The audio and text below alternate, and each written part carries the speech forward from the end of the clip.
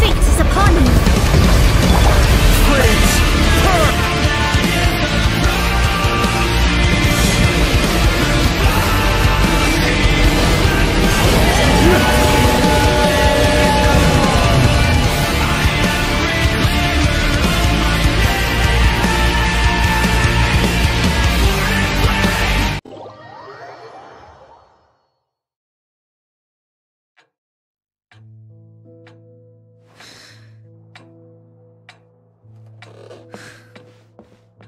Jean, what's the hurry?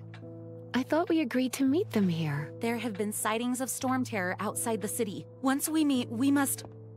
Relax. I'll lend a hand when the time comes. Jean, I've brought them.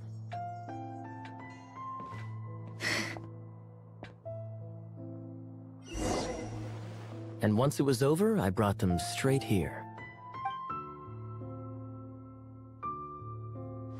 Mondstadt welcomes you, Windborn travelers. I am Jean, acting Grand Master of the Knights of Favonius. This is Lisa, our resident librarian. Oh, are you sweeties here to help us out? You're both so adorable. Sadly, the timing is regrettable. Storm terror has caused quite a ruckus in the region since its recent resurgence. Simply put, Mondstadt's elemental sphere and ley lines are now akin to a yarn ball in the paws of a kitten.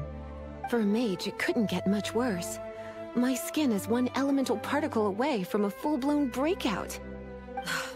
If it weren't for this interference, the Knights of Favonius would have better ways to help you than just putting up missing person posters.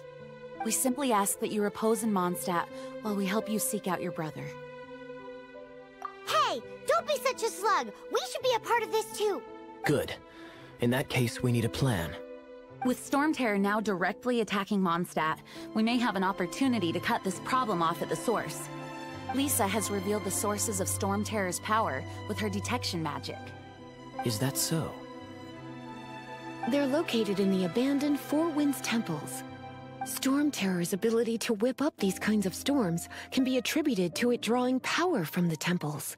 Our objective is to deal with 3 of the 4 temples. I trust everyone understands why we are only dealing with 3. Paimon doesn't. Knights of Favonius, time is against us. The storm is rampant. There's no point in maintaining a defensive position. All right, we need to take initiative and act before the situation escalates.